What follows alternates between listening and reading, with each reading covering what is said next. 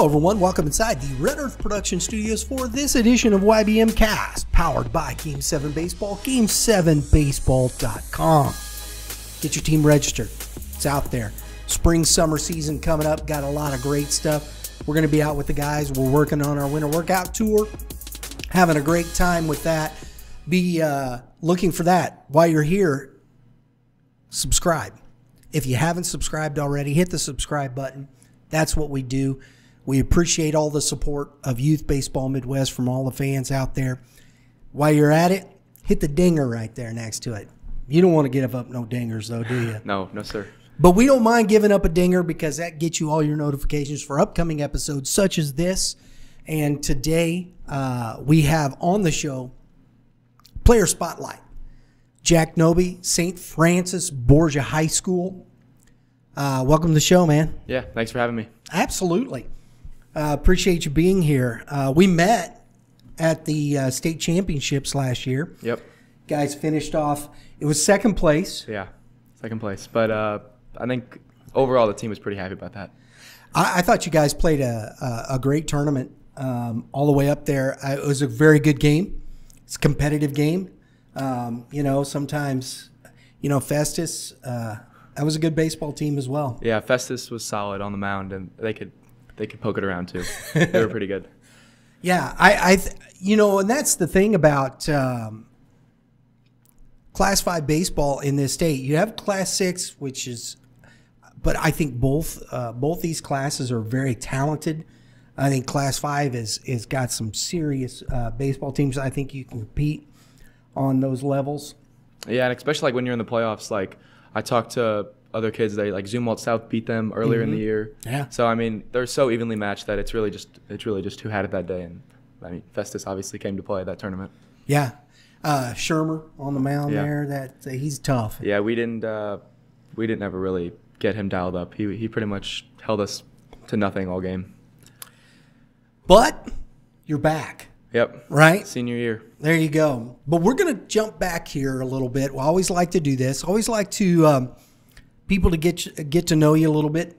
Growing up playing baseball. You from the area around here? Yeah, I live in Washington, Missouri, like 45 minutes away, so I'm in the area. Very good. Grew up playing baseball around the Lou, whatnot. Talk to us a little bit about your experience there. Yeah, so like everyone, 4 years old, playing T-ball, just, town ball. And then I think town ball? I like that. Yeah, that's what we called it. And then like 7 or 8U, I played with the Uni Wildcats. Aaron Knut's the coach. He's like the first person like introduced me to travel ball, I guess is what you call it. At that age, it wasn't really travel ball, but we played tournaments and stuff. And then 9U, I joined the Tigers, which was probably like the biggest step I've taken in terms of playing level. That was a big step going from the Uni Wildcats to the Tigers, so that was good. And then I played with Rawlings Tigers Oswald up until 14U, and then joined the Tigers high school program, and I've played with them ever since.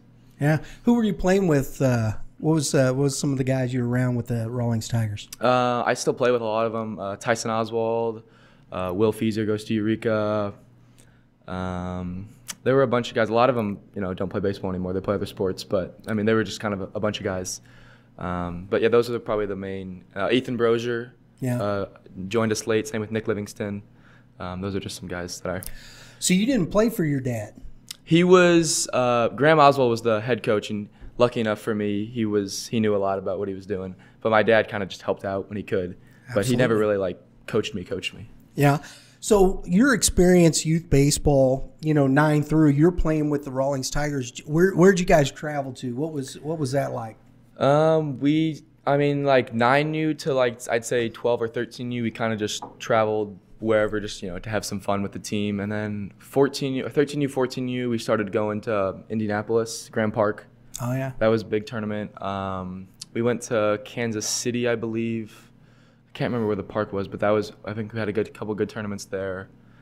It's really all I remember for like the bigger tournaments. Yeah, and I think we went up to. I don't even remember. Columbia. We went up to Columbia for a tournament.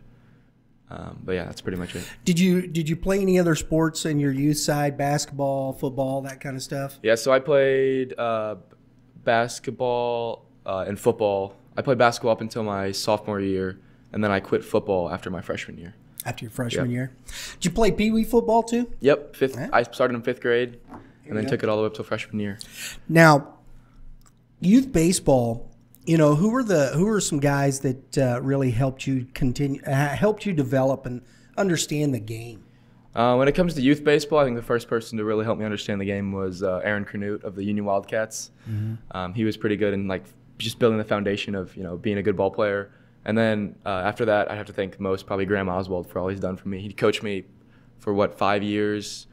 He was a great coach. He played baseball in college, and he really cared for me as a person and cared for me as a baseball player, and really saw, I guess, a lot more in me than other people did, which was really cool.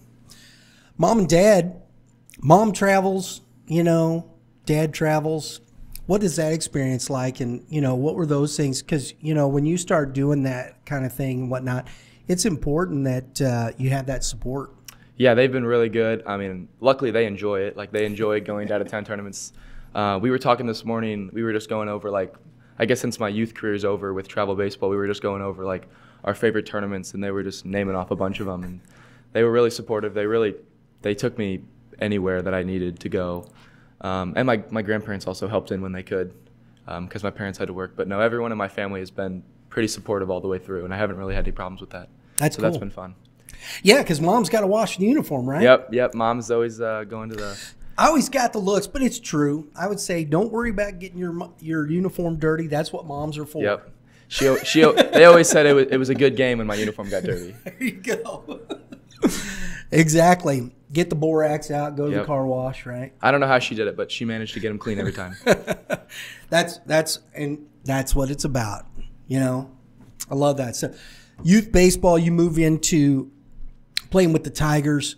You know, at 14U and moving in that experience, when you start getting towards the high school level, when did you really think that you were maybe a little bit above? Where do you think you fit into the scope of things?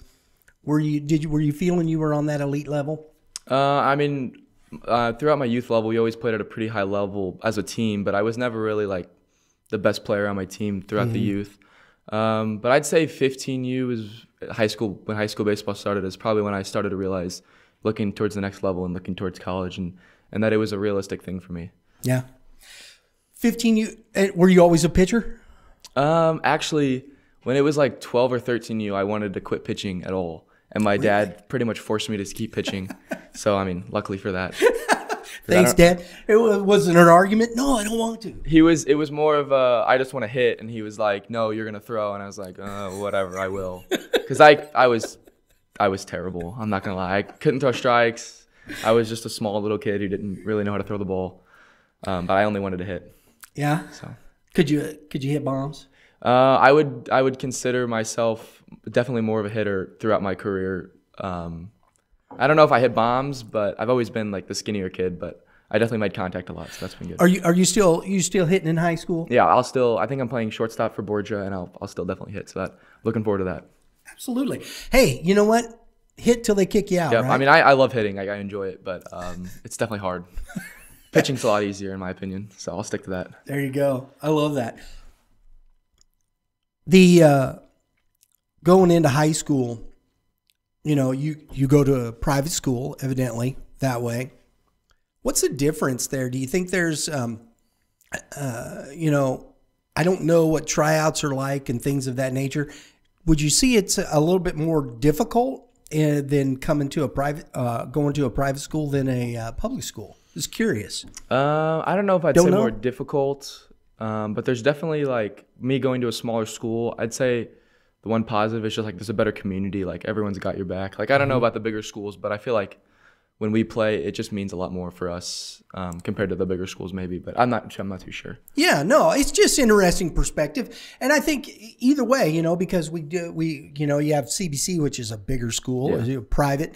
It's just interesting to me when you start looking at the private to the public schools, the differences in, you know, you get some of the kids, you know who's coming. Do you see a lot of the kids in the summertime? Yeah, are you talking kids I play with or kids I play against? Yeah, from Borgia? A lot of them play Legion Baseball. Gotcha. Yeah, and then Caden Carroll plays with the Prospects.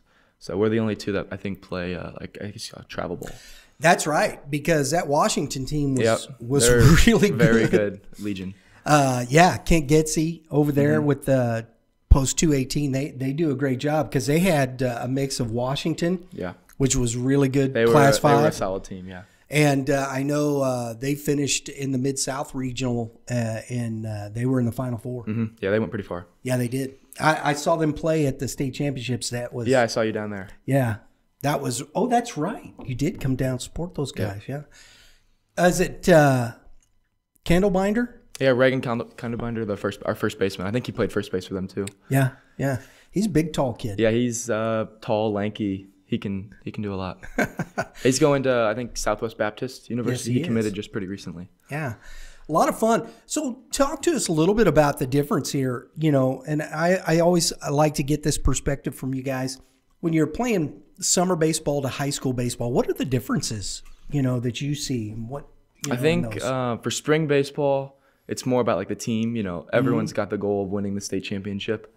But I think for summer baseball, it's more like you focus on yourself and getting recruited, and that's a good thing.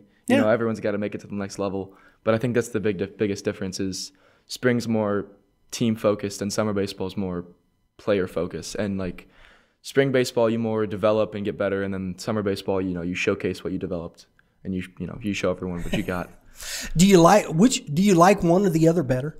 I don't know. That's tricky. I love summer baseball, and I've been so blessed with such a good high school team that I really can't choose. I really don't mind either. I love them both.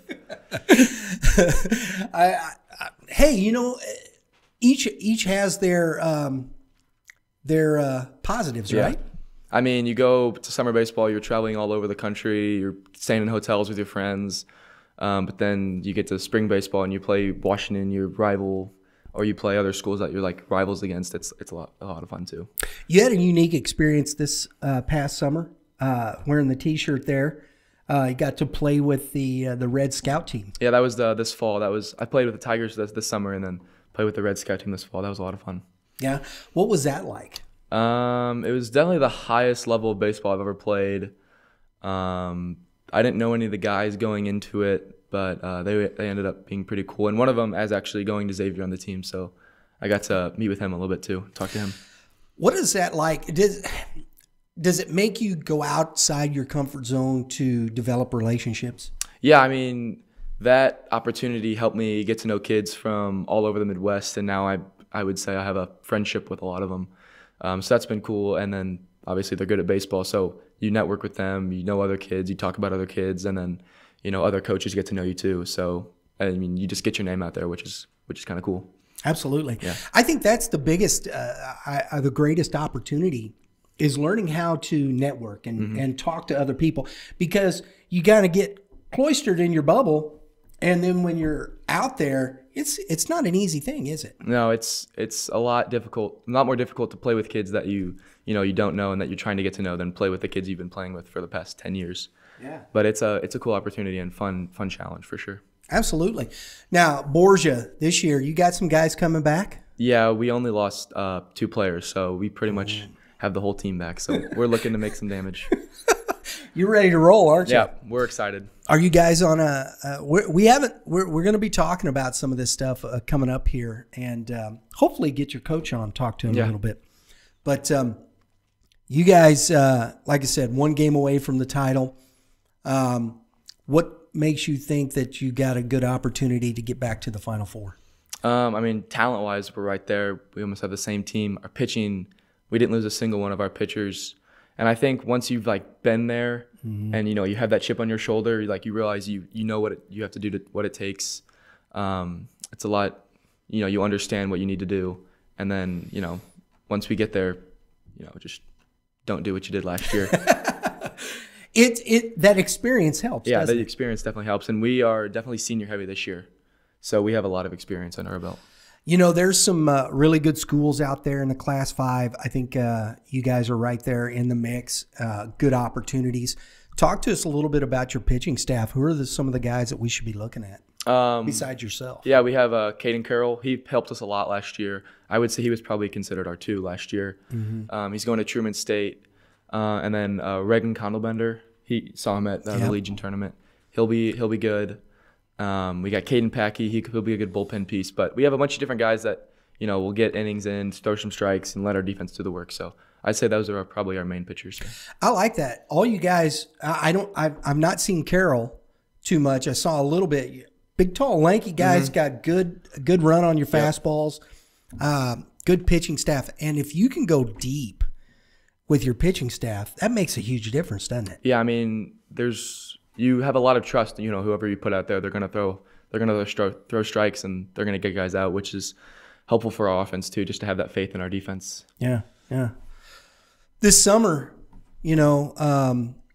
once you get past that, what's your plans for the summer before you head over to Xavier? A lot of people have asked me that question. I'm not too sure yet whether I'm gonna play in a collegiate league or maybe just take my arm for a rest. I'm not too sure yet. I wish I knew. I mean, last year I threw about 70 innings in the spring, so if that happens again, I'll probably cut back on the innings in the summer just to give my arm a rest for the fall. I think that's interesting. And if you win a state championship, take a break, right? Yeah. I don't blame you. I'll put my arm through some or maybe just innings. Go swing the bat. Yeah, I'll try that. I'll quit pitching during the summer and just be go a swing the DH, bat. right? Yeah, that'd be fun. The coach would be like, "What?" Sometimes it's good to take a little break, right? Yeah, there's nothing. I mean, as long as you stay in the weight room, make sure you keep throwing. Don't just completely stop what you're doing. But I think it's good for your arm and good for, just in general, just taking a little break. Last thing here, Xavier University, Cincinnati. How was your recruiting process? What was it like for you? My recruiting process was, I think, a lot different from others because it started in my 16U season, and I was being recruited just as a position player, just as an outfielder from a couple of schools, and I was throwing like 80 miles an hour my 16U summer, so I wasn't really getting too many looks for a pitcher. And then jumped to the futures games. I went as just a position player. I wasn't even supposed to pitch. And then, it's the last inning of one of the days, and one of our pitchers got knocked out early, and our coach was like, "We need a guy to throw." I was like, "I'll do it." And then I ended up hitting 88 miles an hour there, which was a PR by a couple miles an hour, which I was pretty surprised with. And then that off season, I got a lot more calls for pitching.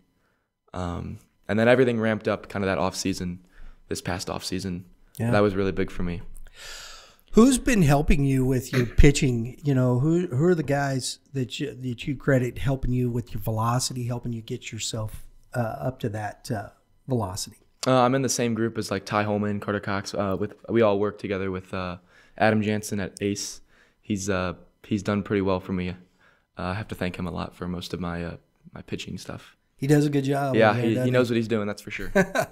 Yeah, and we just talked with Ty Holman here recently. So yeah, all you guys, and I always hear, I like the camaraderie thought process when you're working in those groups. Does it help you understand that competitive nature of things? Yeah, I mean, Adam puts us all in a group together. So we have Braden Schnurbush, Carter Cox, Ty Holman, all those guys, and we all throw pretty much the same speed, and we all trash talk each other. Who's throwing harder here? Who's throwing harder there?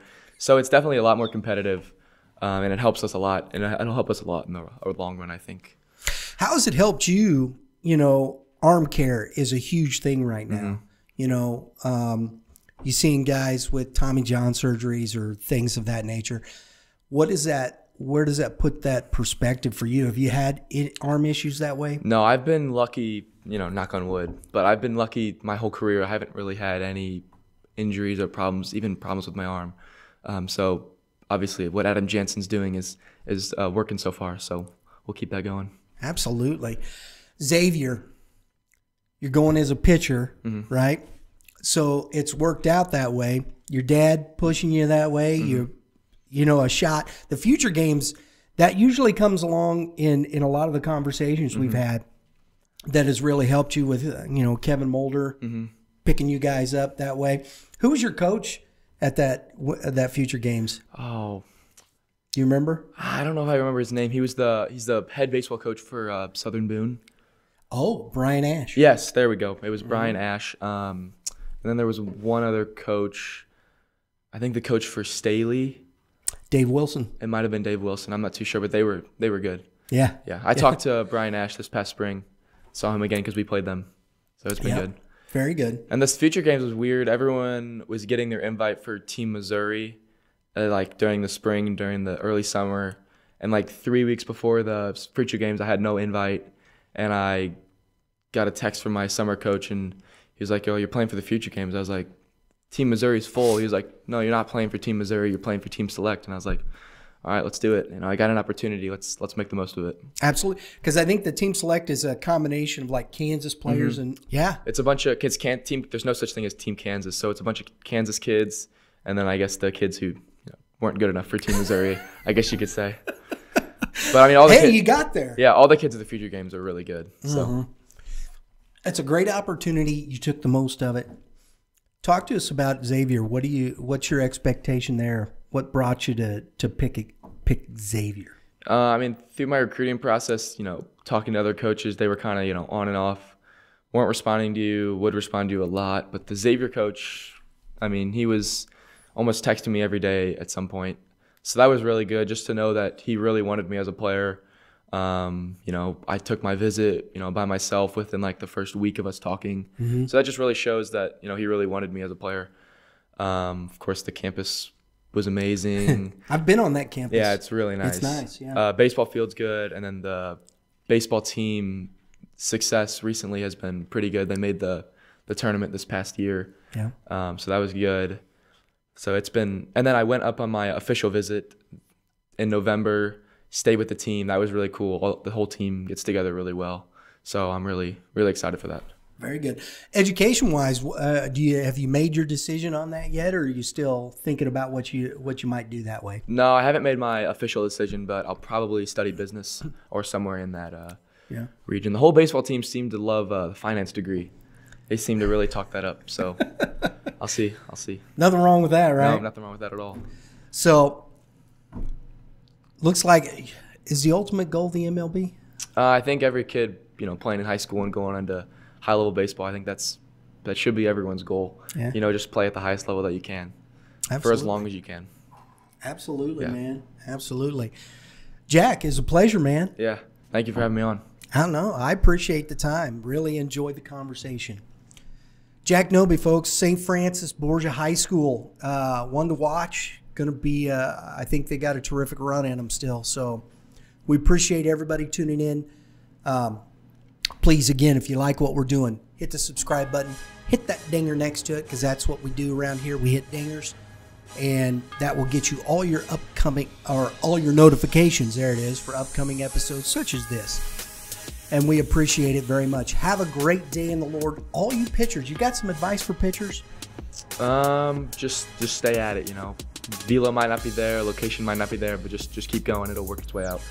I love that. It did for you, right? Yep. There you go. There you go. Perseverance. I love that. All you hitters, hit them where they ain't. We'll see y'all next time.